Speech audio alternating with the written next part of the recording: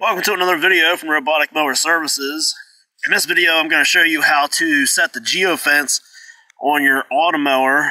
So what you want to do on most Automowers is you want to come into the home screen here, go into the menu, so you can push the menu button, and you want to go here to Accessories, okay, Automower Connect, okay, enter your PIN code, and you see where it says Geo Fence. Come down and highlight that, and you want to check that off to make sure that it's turned on. Now you have sensitivity and you have new center point. So your sensitivity, if we go down to it, you got mid, low, and high. And what this is going to do is this is going to shrink down the radius, the area out, I should say the distance that the mower can get from the center point before it just turns into a brick, to conserve power to be able to keep sending you its location. So if we set this to, we'll set it to low. And then new center point, we have it out here in the middle of our yard, so we're going to do new center point and hit OK. And there we go, it just changed the center point. So now everything's set up here. And if we go into our app, we're going to be able to see that radius on the map in our Automower Connect app. So let's do that next. Alright, got my tablet out here. We're in the Automower Connect app. We got the mower here, the status screen up for the mower that I just set that Geo Fence radius on. So now we're going to go down here to Map, tap on that, and there's the mower sitting out in the backyard. What we want to do is go up here to the settings icon, looks like a little gear, tap on that, and you can see here in the middle, Geo Fence radius. Want to make sure that that is turned on, and there we go. That's our Geo Fence radius, this blue circle right here. Once the mower gets outside of that, that's when she shuts down to conserve power, and it's going to keep sending you the GPS notifications to let you know where it's at. So this is, you know, we set that to, I think it was high. This looks like a huge area because you got all this farmland here, but I can tell you that, you know, this is in my backyard right here. And right down here, some relatives of mine live right down the road here, and that's like a mile and a half away, going down the road here to that place. So, despite this looking like a huge area, it's really not all that far that once it gets outside of there, it's going to shut down and become a brick. Now, like I said, you can change the sensitivity, so when you do that, this blue circle here would either shrink or get larger depending on what you have it set to.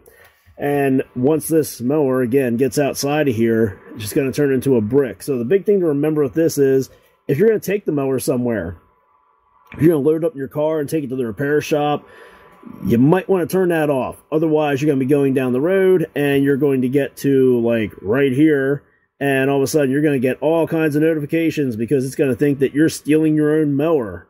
And then you get it, you know, way on up the road somewhere to a repair shop, and the entire time it's there, you're going to be getting notifications saying that it's outside of the Geo Fence.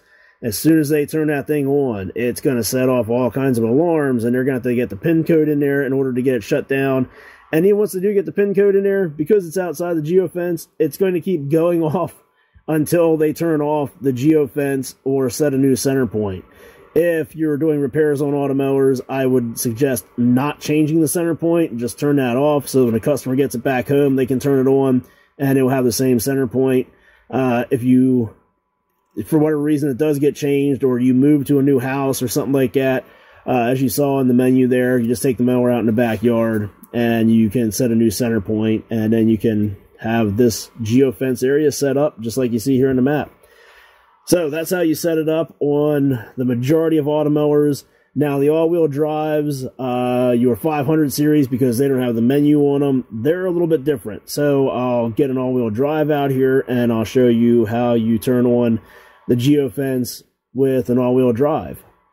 Alright, so the all-wheel drives and the 500 series mowers, you want to set the Geo Fence on those. We have to go to the app because they don't have a menu screen and keypad and all that good stuff on them. So we're going to go in here in the app. We're on the status screen for a 435X all-wheel drive right here. and we're going to go down here to more, and we're going to go into settings. Now, before I actually do that, I want to show you here. You want to make sure that you're connected through Bluetooth, because if you don't have a Bluetooth connection, you're not going to be able to access any of this stuff.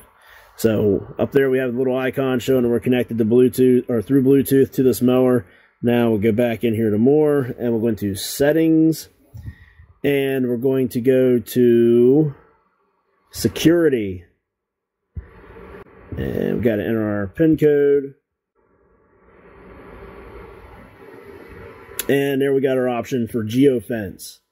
So we'll tap on that, and you want to make sure that that's turned on. And here you can set your radius, and you can see that's in feet.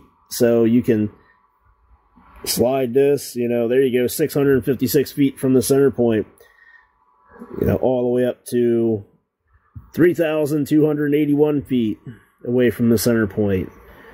So there you are. That's how you set that. Now, whenever you get whatever your distance you want, you would hit save, and it would save that. Now we'll go back here, because you want to make sure, if you haven't watched our other video, you want to make sure that you go through and you connect to Automower Connect as well, with the 415X, with the all-wheel drives, with the 500 series mowers. So if you missed that, we went into Automower Connect. So we're going to go into Automower Connect under settings, and it's going to ask you for your PIN code, which I'm entering wrong. And here you want to hit initiate pairing, because this is what's going to connect you to the mower through cellular data. You know, otherwise you're connected through Bluetooth, but once you get out of a line of sight from the mower, you're not going to have access to all the different settings and the map for the mower. You're not going to know where it's at or what's going on. So you want to make sure to hit initiate pairing. It'll pair you up through Automower Connect using the cellular data, and then you'll be able to get all of this stuff right here, pretty much no matter where you're at. These three down here will still require you to be within Bluetooth range and have a Bluetooth connection, but all this stuff will work through cellular. And more importantly, we'll go back here to the home page, the status screen. When you go into the map, it'll actually track then everything, keep it up to date through the app, because you're using the cellular data. So we'll show you here. We'll go to settings and Geo Fence radius. We got that turned on here. So if we back this out, there you go. We can see our Geo Fence radius here on the map, just like with our 450X that I showed you. And again, you can go back into the settings here for the all-wheel drives, the 500 series, the 415X, you know, those mowers, and you can change that around. Same way with the other mowers, like I showed you, you can change the size of that too. I shouldn't just limit it to those. But the all-wheel drives and the 500 series, you can change that distance through the app. The other ones, you can change the sensitivity right on the mowers, and that will change your radius here, as I explained earlier with the other mower. So that's the information about Geo Fences and how to turn them on, how to change your settings, how to set your center point, and all that stuff. If you have any questions about that, you know how to reach us. Check out our website, www.roboticmowerservices.com. That's where you can go for tech support, parts, accessories, automowers, all that stuff for your automower needs. If you don't see what you're looking for on our website, send us an email, roboticmowerservices@gmail.com, and we'll try to help you out as quick as we can. Make sure to include all the information you can if you're reaching out to us for tech support. You know, the model of the mower, whatever part you're looking for, or, you know, what it is you're having an issue with, or the serial number in there, because a lot of times that's very helpful. So yeah, that's it. You know how to get a hold of us now if you have any issues or you're looking for anything. And that's going to do it for this video here. As always, thanks for watching, and be sure to subscribe to our channel.